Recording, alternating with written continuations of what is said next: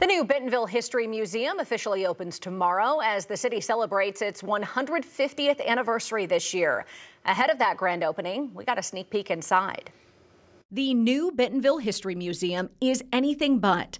The building itself at 416 South Main Street is on the National Register of Historic Places, complete with a Frisco rail car outside. This is the 150th year. We are so incredibly excited to be partnering with the city for the 150th celebration, and what a better way than opening our history museum. It's a very exciting time. Stepping inside, Executive Director Rebecca Lopez gave us a tour around the space. We've always been progressive and always had that entrepreneurial spirit, and it's so important to tell those stories to see how we've gotten to where we are.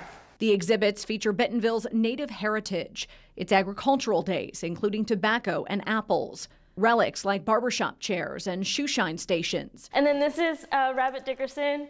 Rabbit Dickerson was one of the first African-American entrepreneurs in Bentonville, and he owned his own shoeshine shop until he was 80 years old. Visions of the past and a nod to the Walton family's legacy.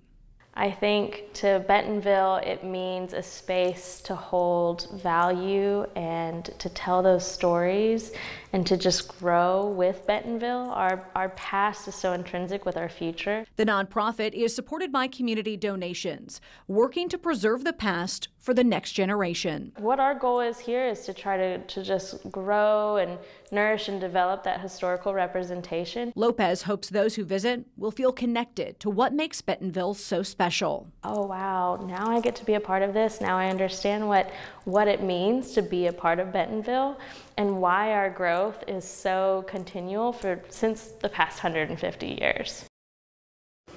Tomorrow's grand opening is set from 1 to 4 p.m. at the museum at 416 South Main Street in downtown Bentonville. The museum will be open for regular business hours starting the week of the 30th. It'll be open Tuesdays through Fridays 10 to 4 and Saturdays 11 to 2. Admission is free.